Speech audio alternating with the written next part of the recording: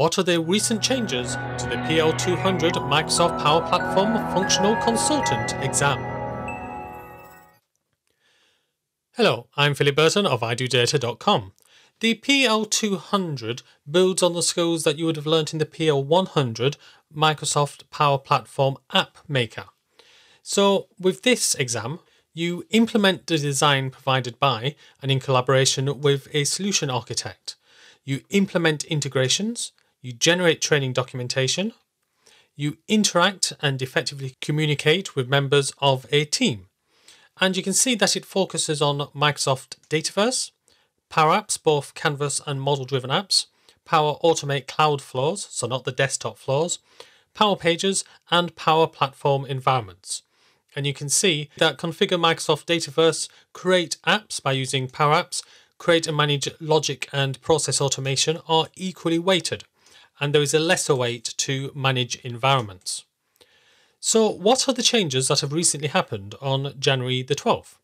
Well, if we go up to the study guide, let's have a look at the old requirements and see what has been removed, because you can see there are lots of changes.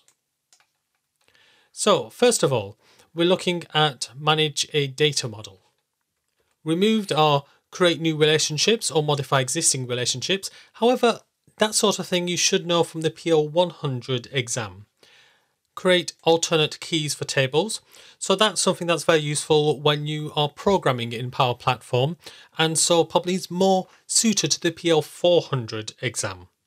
Scrolling down, manage sharing, so that's a minor thing that has been deleted, as has diagnose security issues.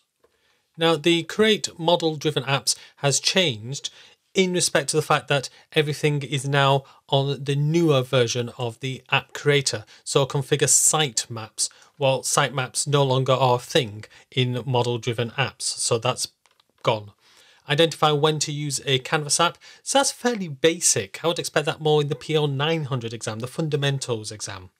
However, if we scroll down, so configure advanced logic has been removed from the business process flows. It's here in this latter part where there's been some major changes. So the entire section describe Microsoft Power Virtual Agents has gone. So the reason for this is Power Virtual Agents has now been renamed as Microsoft Copilot Studio. And as part of this, it's now being moved out of the Power Platform into the AI section. Additionally, import and visualize data by using Dataflow and Power BI has also gone, all except one topic, namely describe Power FX. But to be honest, writing and using Power FX functions and formulas is sort of thing that you'd be expected to know from the PL-100 exam anyway. And then define an environment strategy. The describe interoperability with other services has been completely rewritten, so gone has any reference to Microsoft Teams or the on-premises data gateway. So let's have a look at the current requirements as of January the 12th, 2024 and see what has been added. Well, first of all, we have got Microsoft Entra ID, but that's just the new name for Microsoft Active Directory ID. It's just a rename. Embed a Canvas app in a model-driven app form is new to the PL-200, however it is required in the PL-100 in any case. Going down to build Microsoft Power Pages, so it used to be that Power Pages, the website builder, was part of the Power Apps portal, and you would start it from there. You can still start it from there, but it moves you into the new Power Pages designer. And so any of the functionality that you had in the previous version, you now have to learn where it is in the new version. It's fairly similar, to be honest. However, the Describe Advanced Power Pages features does have some new additions. It has multi-step forms, so these are individual forms which you can present to the user as a step 1, step 2, step 3 and so on. Now, this has some good advantages when it comes to things like document management. So if you want to upload an attachment to a record, that record or row needs to be saved first, because you need a saved row to upload your attachments and be related to that row. So if, for instance, you have got, say, an application to adopt a pet, that application needs to be saved and then you can upload your attachments and say they are to that particular row. So the multi-step form allows you to have the information, so like for instance the pet application, it can then be saved, and then a later step can allow you the document management functionality. So both document management and multi-step forms are new to the PL-200. Going down to Power Automate, work with the Dataverse connector. So this is now explicit that you need to know about the Dataverse connector, even though it's sort of implied in the remainder of the topics. And then scrolling down, we have configure low-code plugins, but to be honest, a lot of that is taken up by the rest of the topics, for instance, the modern commanding, for example. And then the final 6 topics are, well, I would say all new, except these first 2, they have been in and out of the PL-200 for some years now, so they are back in import and export Dataverse solutions and manage environments for development.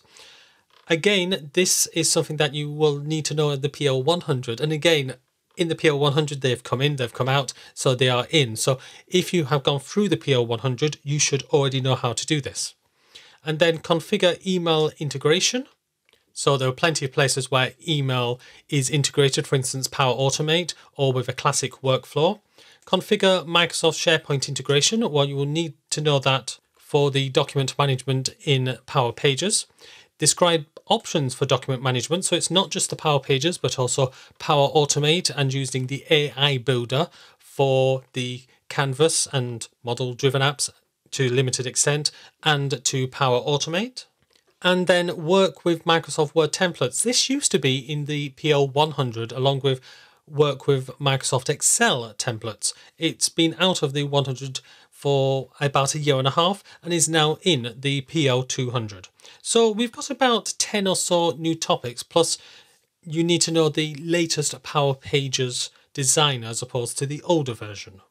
But gone is any reference to Microsoft Power Virtual Agents, to most of Power BI, to Dataflows, and to Microsoft Teams. So I think this brings a much tighter focus on what you are required to know in the PL-200. Now, if you would like any assistance with learning the topics in the PL-200 or PL-100, then I hope you will join me in our video courses. In the PL-900, we have a look at the fundamentals. So basically, what can you do in the Power Platform? In the PL-100, we look at how you can do it, how you can create Canvas apps, model-driven apps, Power Automate, Power Builder, and the AI Builder.